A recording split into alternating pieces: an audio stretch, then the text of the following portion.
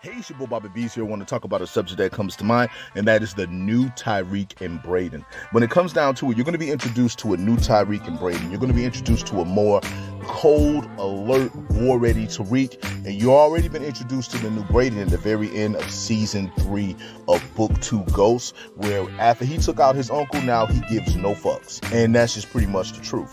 Now, when it comes down to it, everyone loves the new Brayden because he favors Tommy to some degree. But what I'm going to say to you guys is that he's going to be totally different. This is going to be more of a roughhouser.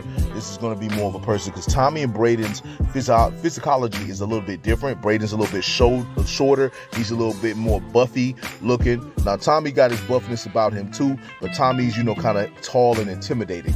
Brayden, they don't see that in Brayden just yet. They're still seeing that preppy schoolboy that just so happened to be real cool.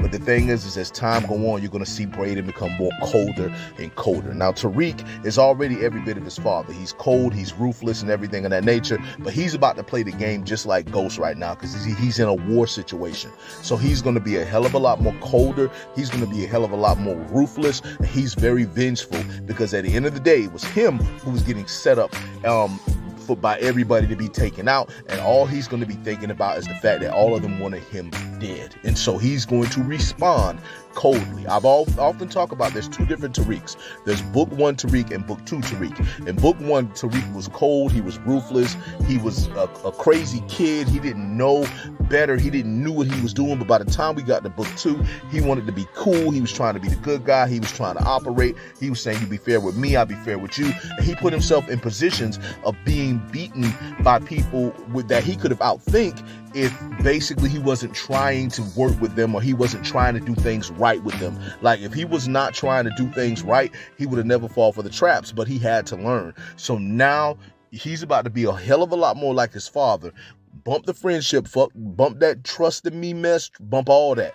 Right now, I'm about to come for you, and I'm about to show you how ruthless I can be. And so he's going to tap into who he was when he was younger, but he's going to be a hell of a lot more worse, because he's way more smarter than he used to be. He's way more sharper than he used to be.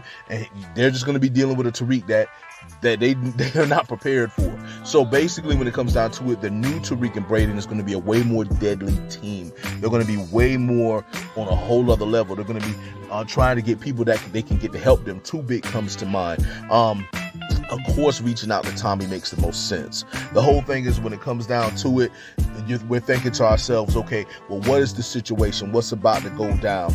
Basically, we're about to see a whole lot of changes between them, because they know they got to get ready. Not only with the money game, not only with the gun game, they got to get ready physically. So the fighting that we've been asking for, all that good stuff like that, that's about to kick in too. So basically, when it comes down to it, get ready for the new Tariq and the new Brayden, because they're going to be stepping into Book 2 Ghosts, and they're going to be doing the damn thing. And we are, all of us, I know I am, we're looking forward to it. But I just want to say to all of you that it is your boy Bobby B's here. I just want to say much love, much respect. Hold it down. And whoa. Hey, it's your boy Bobby B's here. I want to talk about a subject that comes to mind.